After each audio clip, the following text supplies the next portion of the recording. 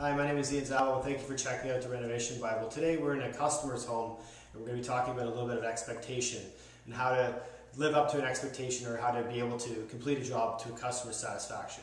One of the ways we like to do so is we have some green tape, we give it to the customer, we allow them to go around the whole premise when we're not here, of course, and just put the green tape where they see spots. When you're on a job for a long period of time, sometimes your eyes can get cloudy, you've been seeing the same wall for 2 weeks. It's really hard to actually see those little pinpoints.